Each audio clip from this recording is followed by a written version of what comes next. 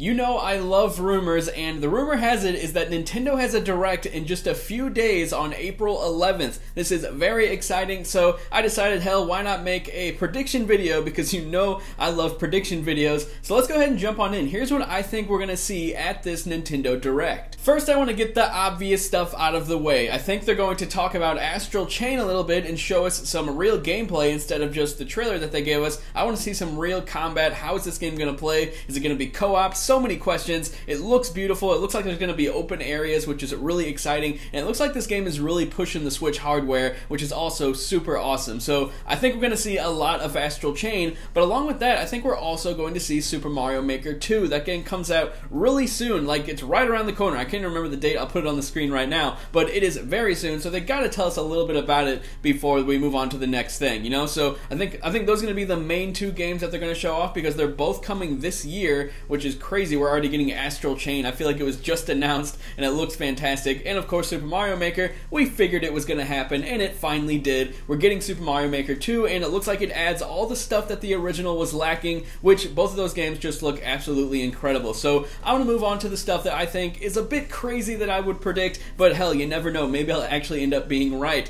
So next up is the announcement of SNES games on the Nintendo Online subscription service. Now, we know that there's an image of an SNES controller inside of the Switch already that matches the NES controller that's a part of the online subscription. That pretty much hints at SNES games coming very soon, and I think it's obvious. Nintendo has to keep this thing going. They have to keep people interested, and they're not going to do that with just having online functionality. I think they have to keep giving us awesome games, and if they step up to the SNES next, I think that's a really big deal, because it could lead to greater things like the N64 and the GameCube. I would love to get all the platforms on this online subscription service, and that's the way I think they're going to do it this time around. I don't think there's ever going to be a virtual console in the traditional sense that we know of. I think from here on out, it's going to be the subscription service, whether we like it or not, and they're going to keep adding games to it, and hopefully not taking any away, because if they just keep adding to this and it actually ends up being this huge selection of games that you get for a very cheap price, I think that's a really big deal. And I can't imagine anyone who wouldn't subscribe if we're getting NES games, SNES games, GameCube, N64,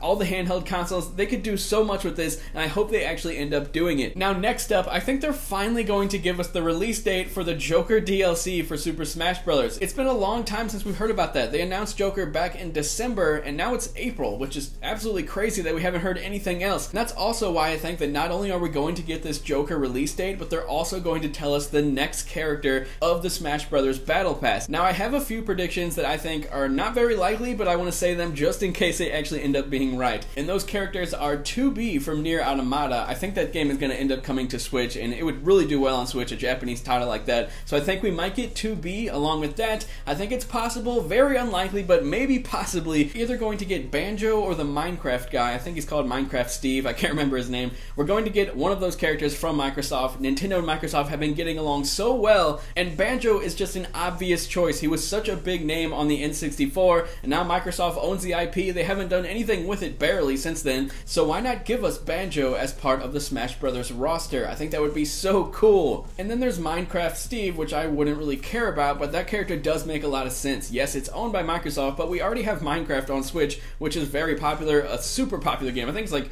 the second best-selling game of all time or something like that, so Minecraft Steve and Smash Brothers just is obvious. I'm surprised we haven't gotten it already. Now, I have a few more predictions, and this one I think is going to be a huge deal if it actually ends up happening. Now, keep in mind, I don't think all these things are going to happen, but I think if a few of them do, then it could be a really big deal. But anyway, I think Animal Crossing 2019, I don't know what the name is yet, but I think we're going to finally get a name, we're going to get gameplay, information. I think they might dive deep into the details of this Animal Crossing game, and I just cannot wait. This is a game that I've been waiting for so long. New Leaf came out in what, 2012, 2013? It's been like over 6 or 7 years, which is absolutely insane, and I just want to see what this game is. I think it's going to be adorable. I think it's going to be beautiful. I'm hoping that they upgrade the graphic style a little bit, and I just cannot wait to have my jaw drop. I really trust this development team because they've never failed us before. Now, there was City Folk, which disappointed a lot of people, but I thought it was still pretty good. But yeah, Animal Crossing 2019, they already said the game is coming out this year, so they have to tell us something soon. Come on, Nintendo. Nintendo, just make it happen. Now, my big pie in the sky prediction isn't actually that big of a pie in the sky prediction. I think that the rumors that happened a few weeks ago, or maybe about a week ago, about the Metroid Prime trilogy and Zelda Link to the Past coming to the Switch are legit. Now, with the Metroid Prime trilogy, I think it's all going to be on one cartridge. It's going to be basically just an up-resing of the Wii and GameCube games. I don't think these games are going to be super enhanced in the graphics department. They might enhance the lighting a little bit, up-res them to a higher resolution. They're not going to look as jagged as they were on GameCube and Wii, which I think is perfectly fine. Those games are still going to be a lot of fun on Switch, regardless of what they look like.